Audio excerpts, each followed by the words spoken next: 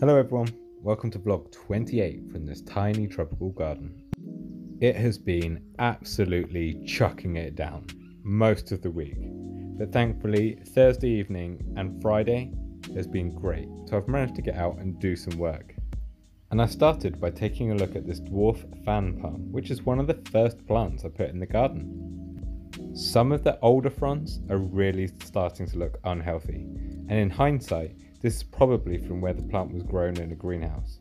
So I'm just going to take to them with a pair of secateurs and cut them back as close to the trunk as possible. And the new leaves will have plenty of room to spread out and grow. The Asiatic lilies have bloomed and the orange colour is really intense. They look fantastic coming up through the variegated leaves of the hebe, and next to it is a gazania, and the two complement each other really well. This was a happy accident, as my brother gave me the gazania and I wasn't really sure where to plant it, and it ended up here.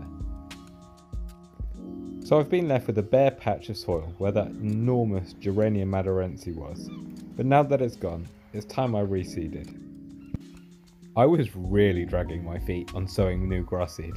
I was trying to persuade my wife that we might as well just increase the size of the planting area, but she likes to have an area of grass to lay on, so I've gone for this mix called Sunday Best. I'm just broadcast sowing it over some of the consolidated soil, and then I'll lightly tread on the seed just to make sure it has good contact with the soil before I water it in. This should start to germinate and turn green over the next coming weeks. Oh, by the way, thank you so much to everybody who commented leaving recipes for their organic aphid spray. Some of my plants have got really bad infestations now, so I've ordered my neem oil and I'll be making some of your recipes in a coming video. For now though, I'll just spray them off with the hose pipe while I'm watering. It's not normally as aggressive as this, but I'm doing it with one hand as the other's holding the camera. Another task I've decided to tackle this week is deadheading some of my new shrubs. I'm cutting the flowers here off of my Continus cogigrea. I also did it on the Sambucus nigra. How many of you managed to get to Abbotsbury Sub-Tropical Gardens plant fair? I was there on the Sunday morning and I picked up a few plants. One of the guys selling there kindly gave me a couple of these Solanum lacinatums. Mike, I'm sure you know him from Instagram. This is one in Abbotsbury Sub-Tropical Gardens, the shrub on the left. It shows you how well they'll grow. They have lovely dissected foliage, which gives a really tropical look, and their common name is kangaroo apple. That's because their bright purple flowers will eventually turn into yellow fruits, and all parts of the plant are highly toxic.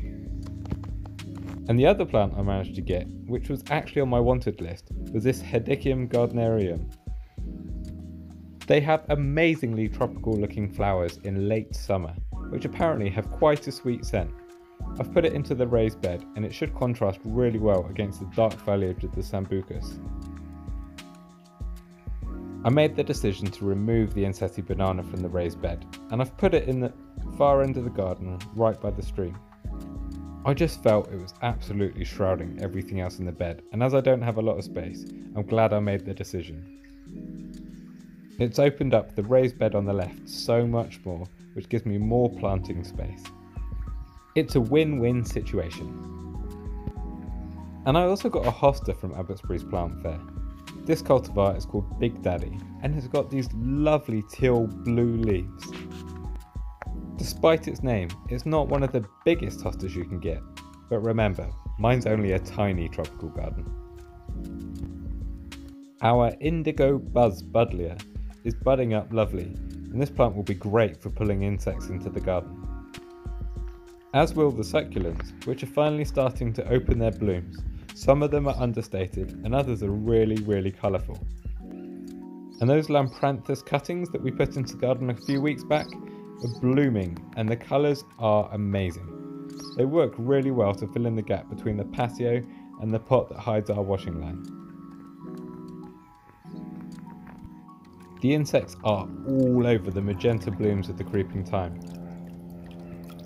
And at the moment, I'm finding it really enjoyable to come home after work and sit on the back doorstep and just watch the bees enjoying all of the blooms that are opening up. And this week the bees are particularly fond of the delicate bellflowers of our Hucheras, or Hucheras, I don't mind how you pronounce it. And while the bees are happy with the Hucheras, whatever, I'm happy with how the edging plants on the path are starting to look. It's lined with grasses and the wafty flowers of Alchemilla mollis, and it's really starting to fill out and look nice and tropical. So after another mixed week of sunshine and rain, but mostly rain, the garden is coming along well. And as always, if you've got any questions or tips, please leave them below. And thank you so much for watching, and don't forget to hit subscribe. See you next week.